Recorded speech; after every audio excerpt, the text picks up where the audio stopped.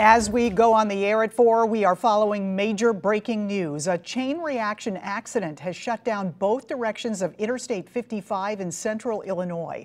It's massive and involves about 20 commercial vehicles and another 40 to 60 passenger vehicles. Again, both directions of the interstate south of Vernon and just north of Farmersville are shut down. We're talking about mile marker 76. This crash happened just before 11, and unlike winter crashes caused by ice or snow, this one was caused by high winds and extensive blowing dust from freshly plowed farm fields. Police say that dust brought the visibility down to almost zero. Thanks for being here at 4. I'm Kay Quinn. Illinois State Police held a news conference in the last hour to update us on the crash. 5 on your side's Mercedes McKay joins us now from near Vernon, Illinois, with more on what they said. Mercedes?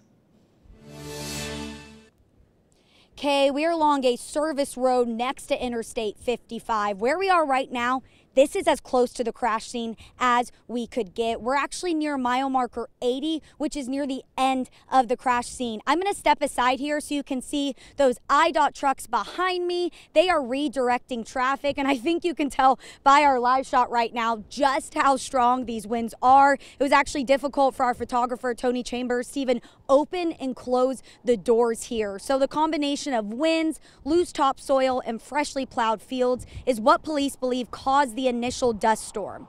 Once that started, drivers were heading into low visibility. Police say the first crash that caused the chain reaction was going northbound, and it happened just before 11 near mile marker 76. 20 commercial vehicles and between 40 to 60 passenger cars were involved. 2 semi-trucks also caught fire from the crash. More than 30 people were sent to the hospital with injuries. There are also reports of multiple fatalities, but police couldn't give us an exact number yet. Illinois State Police said the conditions have to be just right to have a situation like this one. The excessive winds and then the loose dirt on top of the farm fields, and depending on which way the wind direction is blowing and things like that, to cause near, if you will, extreme low visibility, like a whiteout condition, but a brownout condition due to the fact that it's dirt blowing across the roadway. Has it happened before in Illinois? The answer is yes, but it's not something that is extremely common, and nothing in my 24-year career that I can recall having something as severe as this.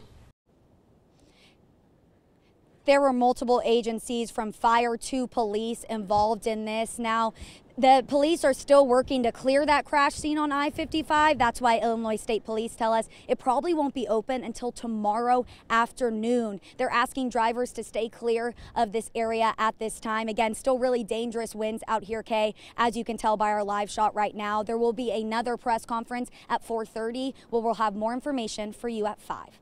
Live in Vernon, Mercedes McKay, 5 on your side. Frightening situation there. Thank you so much.